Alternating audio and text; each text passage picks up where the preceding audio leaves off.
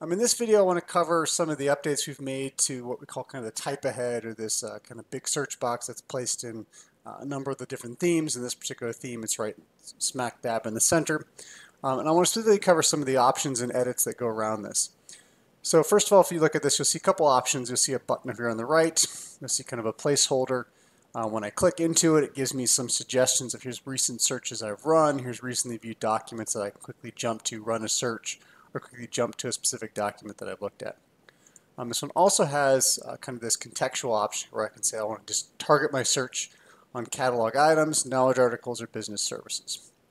So one thing you'll see is if I control right click in here, this home page has been updated with some additional options, contextual widget options. So you'll see one of the options in here is this edit Typeahead search options.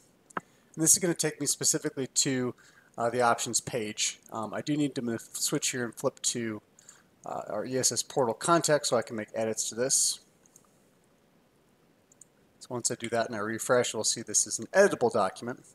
What I want to highlight is a couple of these additional options down below. So use Typeahead. So first of all, to highlight here, if I turn this to false and then I refresh here, what we'll see happens with this one is when I focus in, it still gives me the suggestions, but as I type, it's not going to bubble up. Here's some terms that it matches or direct search options that match that. So it kind of turns off the Typeahead, so as I type, it's not going to do anything to respond to it. I can still hit enter to run my search, but it's not going to give me some suggestions as I type. So we'll turn that back on. So we'll now show what show no results does. So I'll go ahead and save that. So now let me just type something that I know is not going to match anything. So as I do this, I get no matches. With the no results turned on, it's going to give me kind of this message here that says there's been no results matching this. And the other interesting thing with this is this X box here is not just to hide this message, but also hide it and clear whatever search has been put in there. Go ahead and turn that back off. So search mode of term. So what that's going to do is if I start to type here, say I want, or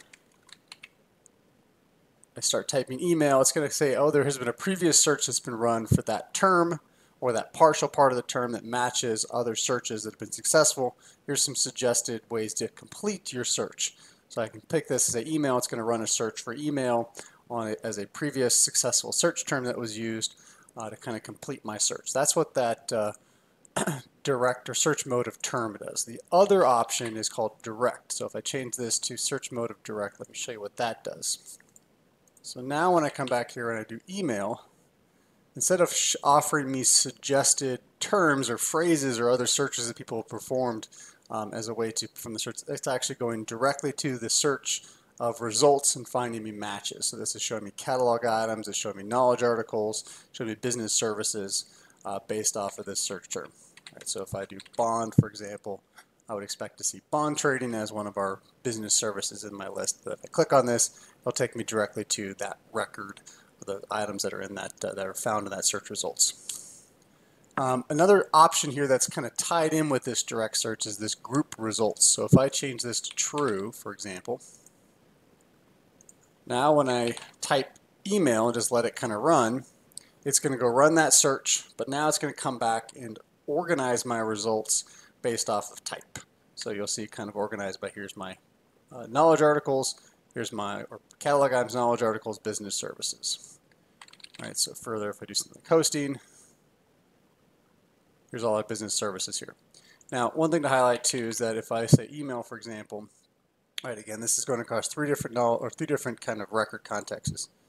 If we go and clear this and set this to suggestions, set this to just knowledge, and I do email, it's going to give me my suggestions, but it's not going to group them by knowledge versus catalog items versus email because it would have also isolated my kind of context to just being knowledge. I was just going to show those matching knowledge articles there.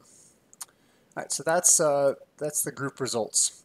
Minimum Typeahead characters, so basically this is you have to type at least 3 characters before it triggers trying to run a search, get direct results, or get terms. Icon and input, if this is set to true, what it's going to do, it's going to put the this little button icon here, it's going to put it kind of inside the text as a placeholder. Show suggestions, what this is going to do, so if I turn this off,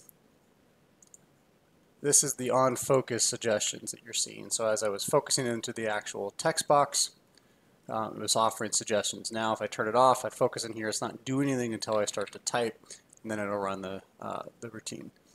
So the show suggestions is that on focus of the input kind of shows some additional suggestions. And the show context drop down, that's what you see on the left. If I turn that off, the way it'll render is you won't see any kind of drop down button selection here on the left. It'll always kind of be looking for and running the searches for all available search sources and card types across the bases.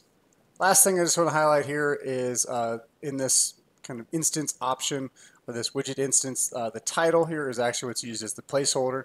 So if I want to change kind of what's displayed when there's no text here, I would do that in this title. So that covers what I want to highlight today as far as the Typeahead widget and some of the options and edits kind of or additional options that are put into this and kind of how you can get to it from kind of that homepage widget options. Hope this was helpful. Thank you.